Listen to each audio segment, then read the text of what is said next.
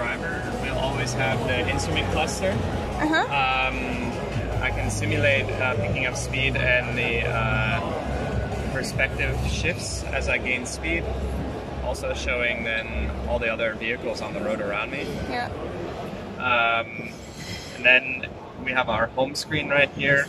It's a little bit cluttered right now. It's still a concept, but I can launch something like navigation then full screen. Yeah. When I have any app in full screen, I can control it here on the driver tablet or here on the co-driver tablet. And then we call it the shared experience display, so I can swipe down from the top to get to quick access, so sort of like a control center on a cell phone. On the smartphone, yeah. Yeah, and then split the screen just with this button here. Now the driver tablet controls the center application. Yeah. And I can launch a second application here via the co-driver tablet. So it will split. Oh, okay. Exactly, and then I can launch it over there.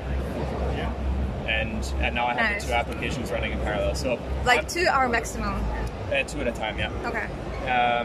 So I can be driving, focusing on the navigating, right? Yeah. And then I can say, hey, pick a song for me. Yeah. So then I can click here. We have touch gestures working here, so tap to select, pause play, swipe back, and scroll the list. Yeah. And as a UX designer, you'll probably appreciate... I'm sorry, question. There considered to be any haptic feedback? For the launch, no, but it's something that we want. Yeah, that would be really, really good. Exactly. So if I swap as a drive, you can always pick a different application and it always brings it into the focus. Yeah. So I just switched media over to the center.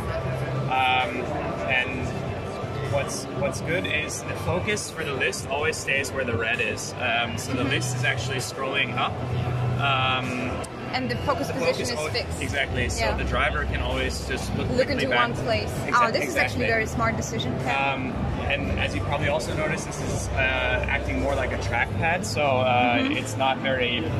You don't interact too much besides touch gestures. Yeah. So I'm looking at the screen and swiping up. I don't need to look here at all, right? So online radio can swipe forwards, backwards, scroll up and down. Yeah. I don't need to focus my attention here. So when we do a lot of eye tracking testing, we have a really small heat map. So from here, and here, in comparison to cars which have a touchscreen here in the middle, you have to really take your focus from the road down to here. Well, what about the navigation if you need right now to see what is the next turn and it's so far? Exactly, so turn by turn will always be here in this part of the instrument cluster. Oh, okay. But if I really wanted to focus on navigation, I can either press the home button or swipe up from the bottom and just click maps and it will swap over for me, and then I'm getting close and a little stressed. I can always just take away the split screen and bring up the full screen. That first chain of the actions was a bit too complex, I would say. Yeah. Like there was like 3 steps at least, right? Yeah. If I wanted to swap it, yes. Split screen is always one swipe and one click away. Yeah. Could you do this with gesture? Not with split screen right now. So gesture. Because that would be very convenient, like drag and drop the navigation. Yeah. So that we tried some concepts with like having a button to swap, which is on each displays, but people ended up getting confused to know what's selected where now. Yeah. So we have them explicitly pick what app they want to launch, and then if you have media over here, and I just played it. If I have media over there, it would just swap. So then with gestures, we have, of course, like the volume up and down. I can scroll this, like forwards, backwards, up and down, tap to select. Next song. Wow, this is interesting gesture. It has to be like that. Yeah, for the next song and previous song. Of course, volume up and down. Go back. Scroll up one.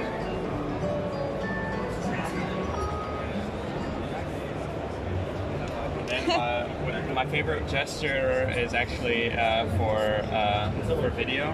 Okay. You grab it and you pull it back. Oh, this is a very nice one. Full screen. Do you know the blossom gesture from the Microsoft? Like this one? Yeah, it reminds me a little bit of that. Yeah, exactly. Yeah. Make it lower, and then you can also make it.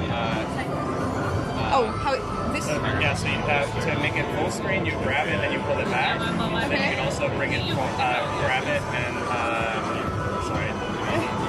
grab it and pull it forward. Okay. Is it reacting just on your gesture, or it can do the same? You can do the same. Just need to start your hand over the. Okay. Wow, that works. Yeah, that's cool. Very, very cool. Yeah. I like it. So, like I said, I've been using the gestures for about a week now, and it's actually pretty quick to do stuff, and especially with the media. Which you're actually most of the time using video navigation. You never go into the settings or something like this. So yeah, a lot of people when they get in, they just start trying to do stuff and be like, no, I got to be a little bit more controlled and really things click. And to the next one, and it's even fast just to do volume or go back really quickly and then. But the problem is you still have to watch it. You have to observe it.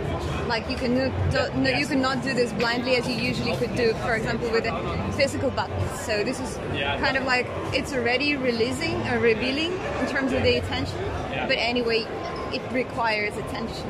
Yes and no. So like if I just want to skip to the next track, I don't need to look at anything, right? Of course, if I want to pick something specific, like I need to really look. Yeah, for skipping it, that's fine. So it's convenient. I think in the end, people will use it for like not all of the gestures all of the time, but to quickly skip to the next song. Yeah. You can also press here to skip. So I forgot to cover the hardware button. So this always stays fixed here in the center. Yeah. I have a home button here, which brings me back to app launcher. If I click it one time, if I click it 2 times, it brings me to the home screen. So it's like default setup? Or? Exactly. Okay. So this is just how you're welcomed when you get into the car. Okay, yeah. I have volume here. This activates voice control, but it's way too loud here. Yeah. And then track, skip forward and skip backward. This is for the cruise control.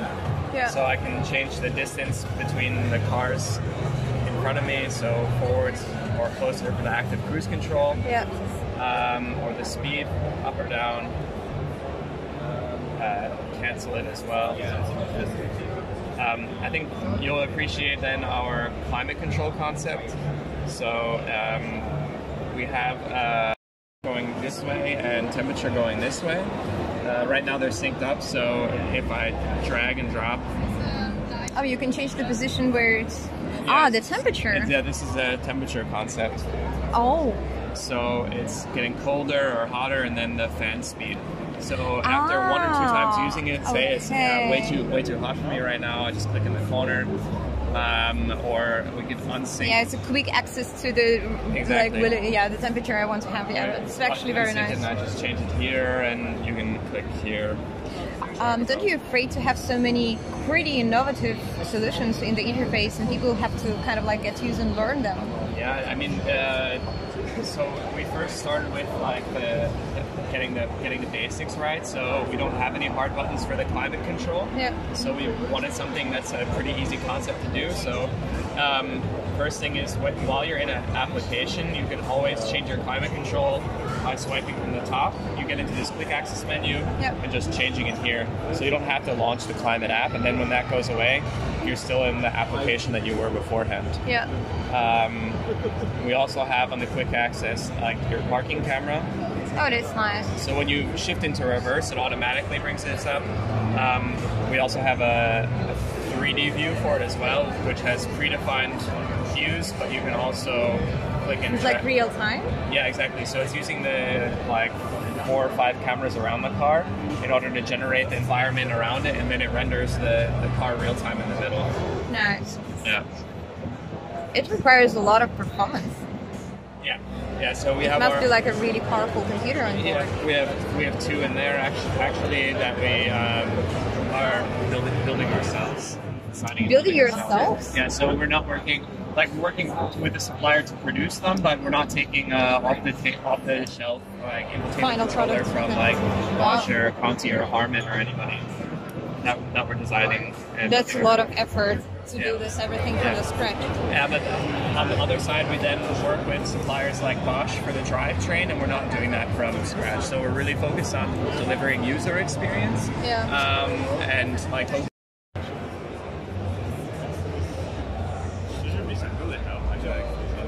Like you can set up wallpaper. Yeah. Oh, nice. So it's still a little personal, right? Like not I actually wanted to ask how about personalization, like how far you can go. So like the wallpaper, anything else? So these will be widgets for the production car. So we're thinking like, of course, whether there's a whole list of them. I don't remember off the top of my head. Within media, there's all of your favorites. Same within navigation. When your profile is loaded via facial recognition, basically it will load like your seat settings, your climate settings, all of your favorites, and any accounts that you have. For example, like QQ Music. I don't know if you know, it's kind of like Spotify. So yeah, I've heard about it. You can connect it to your BYTON ID, and then you would have your QQ Music account here. Yeah. This will switch automatically from light to dark with an ambient light sensor, but you can also drive during the day in dark mode if you want. That's cool. Yeah, so it's either like automatic or dark.